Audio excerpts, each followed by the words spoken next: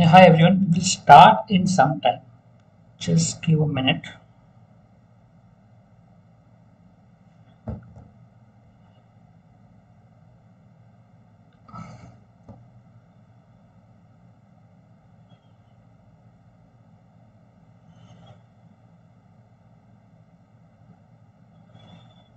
So it's still 9:28. I'm not sure how many have joined, but we will start in a couple of minutes, 2 3 minutes.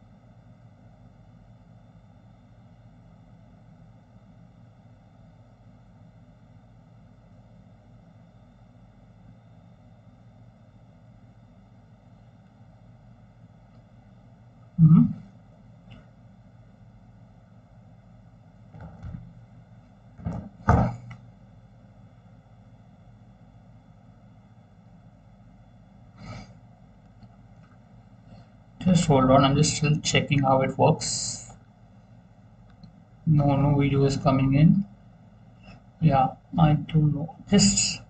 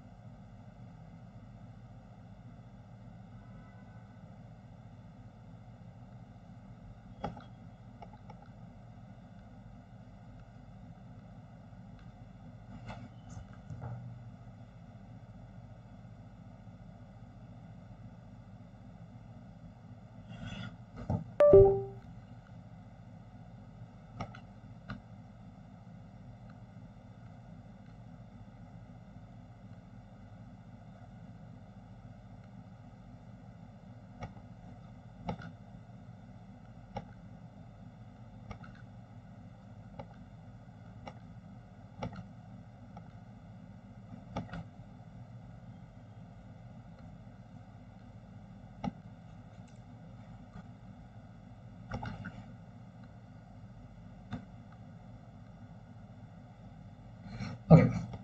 So I believe I'm live. So we'll start in another minute. Oh, I think it's already 30. So we'll start. I'm just trying to figure out. But the basic idea of this specific session is basically to help you to basically take a concept and try to go about explaining how to apply those concepts. So if I have an approach in place, I can definitely solve things faster. And if I can solve things faster, that will definitely help me to do very well as far as the exam is concerned.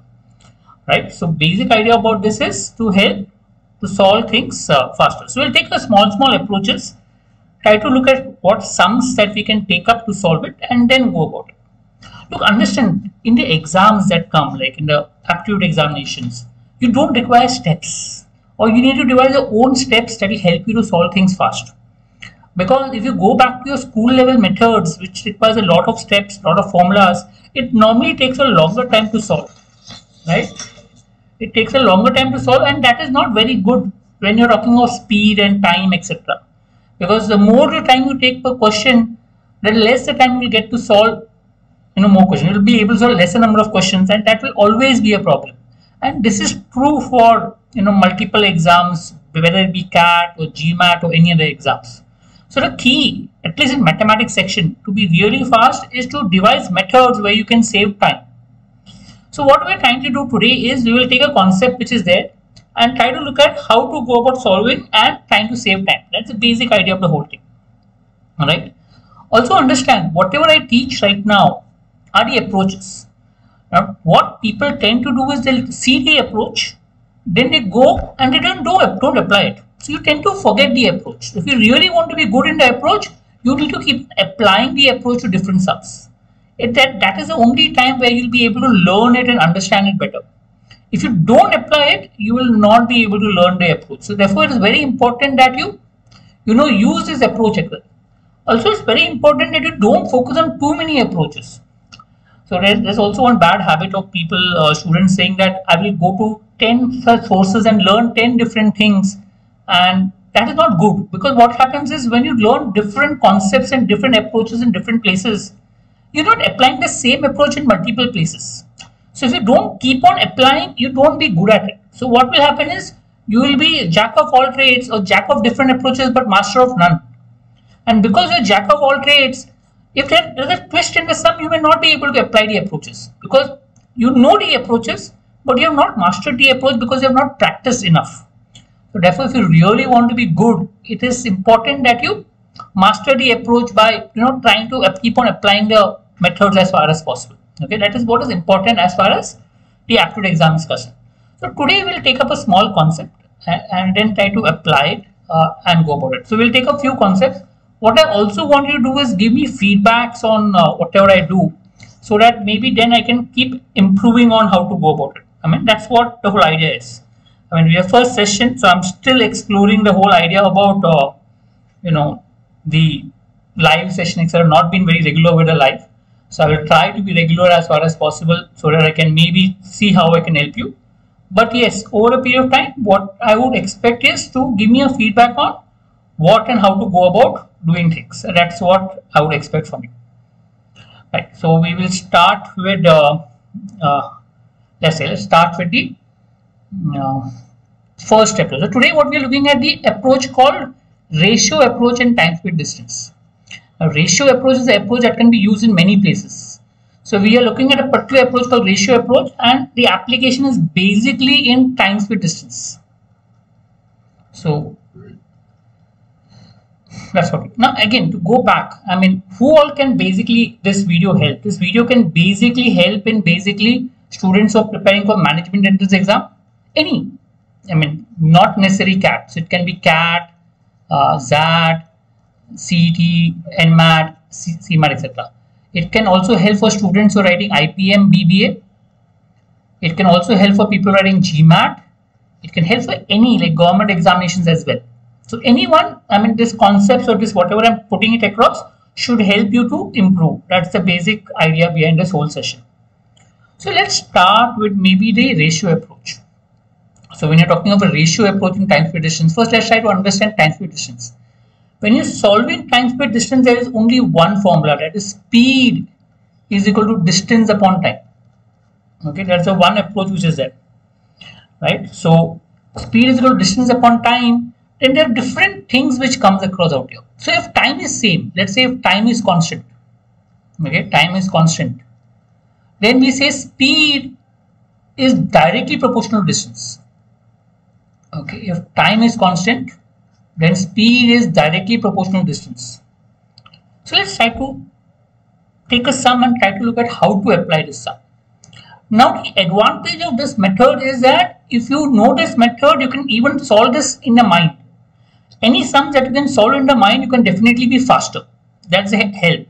So that means if you can do it in the mind, you can definitely help. Okay, let's start with so look at this sum. Try to solve in the mind. That's what is very important, and see if you can do it fast.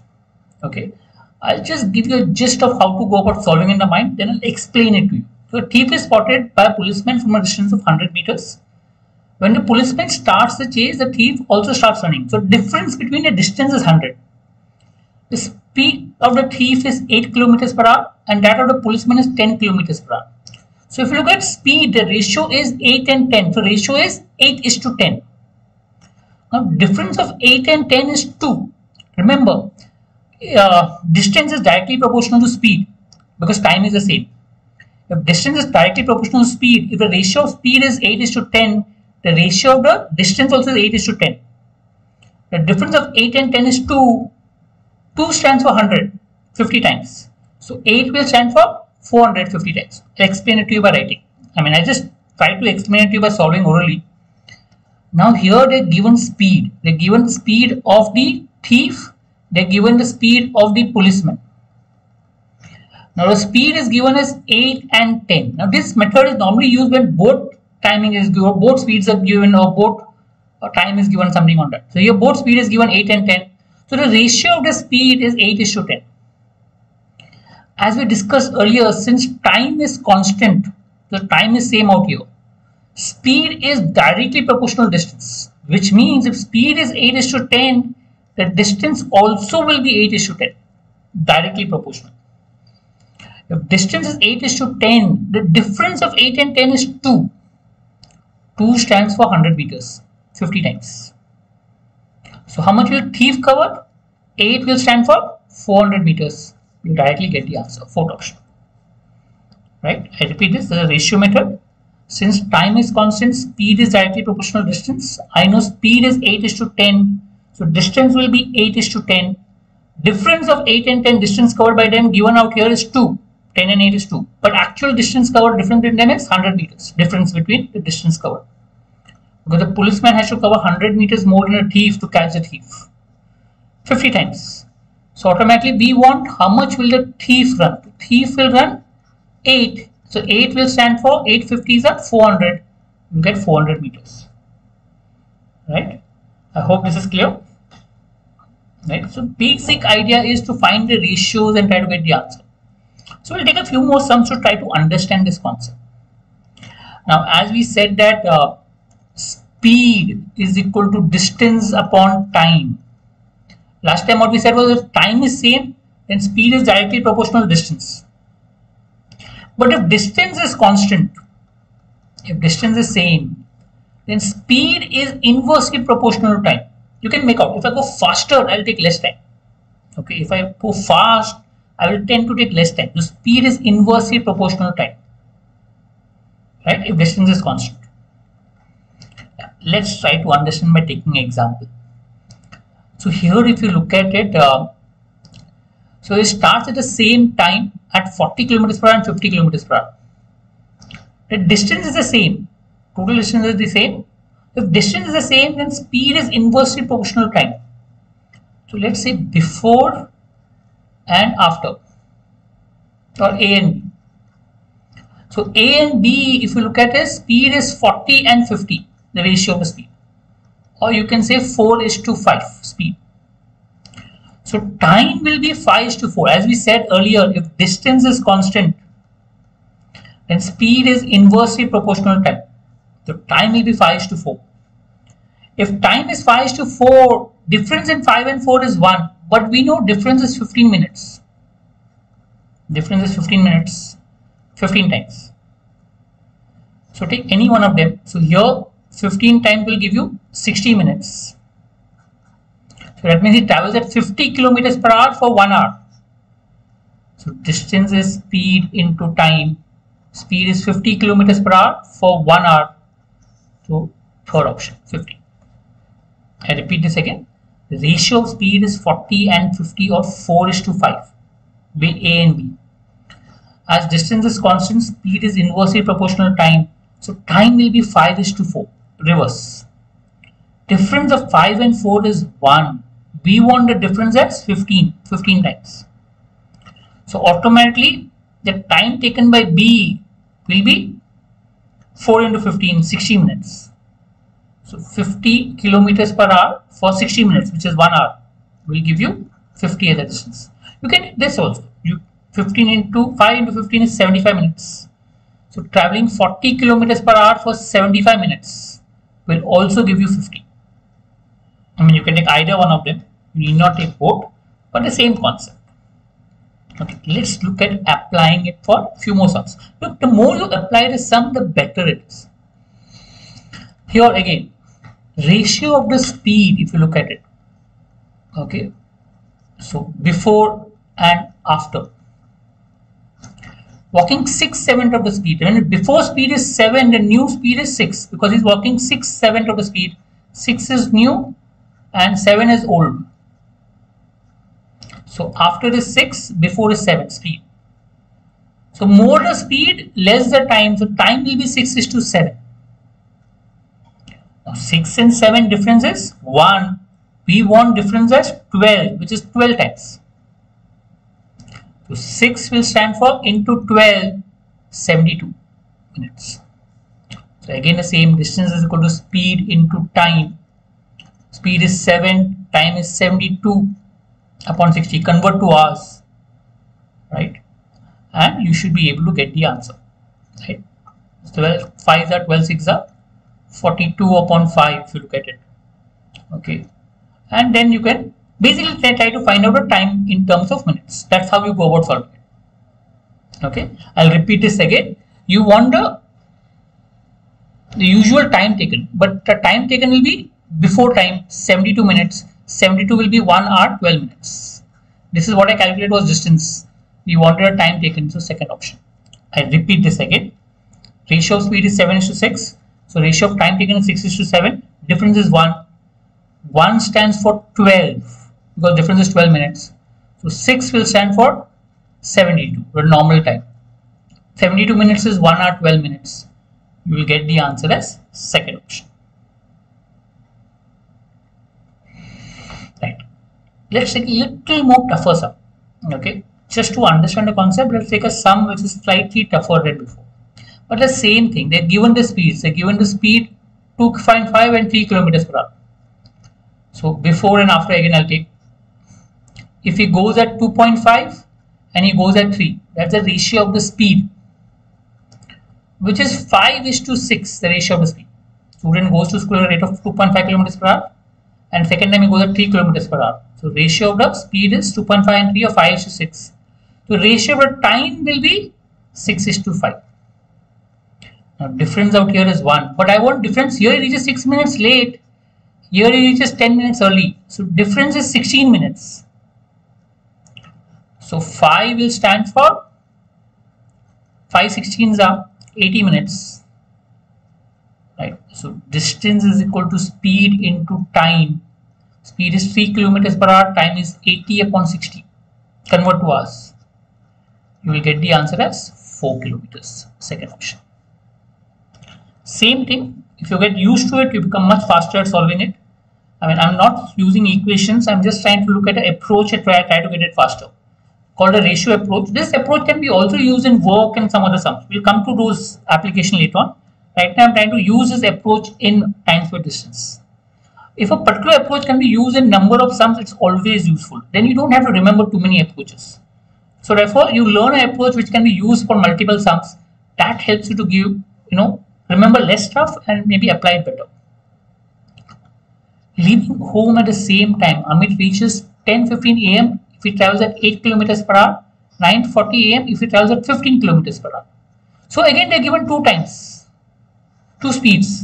So we can obviously take the speed ratio as 8:15. So time ratio will be 15:8. Reverse. As I said, more the speed, less the time. So therefore, inverse. If the ratio of speed is 8:15, the ratio of time will be 15:8. The difference is 7. Now, what's the difference in time? 9:40 and 10:15. The difference is 35 minutes. So I know 7 stands for 35 minutes 5 times.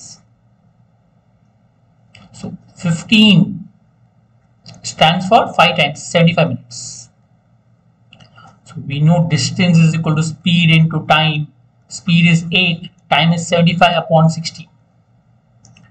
5, 4. You will get basically, if you look at it, 10 kilometers. Now what we want the speed. If he's leaving at 9:10 and reaching at 10:10, so 50 minutes. Leaving at 9:10 and reaching at 10:10, that is 50 minutes. So 50 minutes he has to travel 10 kilometers. So speed is distance upon time. 10 kilometers upon 50 minutes. You have to convert to hours. Will be giving you 12 kilometers per hour. First option. Again the same thing. Ratio is 8:15 speed. Ratio of time is 15:8. Difference is 7. But here difference is 35, 5 times. So automatically time out here becomes 15/5 is 75 minutes when you travel at 8 kilometers per hour. From there you get a distance which comes to 10 kilometers. 8 into 75 minutes will give you 10 kilometers. If you use this 10 kilometers, speed is distance upon time, distance is 10 kilometers, time is 50 minutes, you will get the answer as 12 kilometers. Okay, one more, I think this would come in the examination. A man leaves home and walks at a speed of 12 kilometers per hour. Reaching this, again, look at the speeds, they're given 12 and 15. So they're given the speed 12 and they're given the speed 15. Or 4:5. So time taken will be 5:4. More the speed, less the time. So here reaches 10 minutes after, here reaches 10 minutes before. So difference in time is 20. Here difference is 1, but V1 stands for 20. So you can take any one of them. 5 will stand for 100. So it travels, distance is equal to speed into time. Speed is 12 kilometers per hour, time is 100 minutes. We will get distance is 20 kilometers. That will be the answer, right? Speed is 12:15 or 4:5. Time is 5:4, reverse. If time is 5:4, difference of 5 and 4 is 1. 1 stands for 20 because 10 minutes after and 10 minutes before a difference is 20 minutes. So 5 will stand for 100. So distance is speed into time. Speed is 12 kilometers per hour. Time is 100 minutes. That gives you 20 kilometers. So I've just taken one approach of ratio and looked at how to apply for different kind of sums. Now this ratio approach can be used for different sums also, like work in other areas. We'll look at how to apply. The more you use it, the better you will be. So that means if you really feel this approach is good, it's very important that you keep on applying this approach to different sums. And over a period of time, you can do it maybe orally. For example, 12 and 15, 4:5, 5:4. Difference is 20 minutes.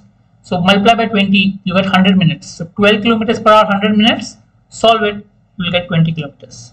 You may write a little bit in between, but if you can do some part of it orally, you can do it much faster. But yes, understand the approach and solve it. I'm sure that will help you to do well. Right? This particular approach, as I said, will help you for multiple examinations, including MBA entrance, GMAT, banking exam, or wherever it is Quant for aptitude exam. So I'm taking general approaches that will help you. Hope that helps. Thank you.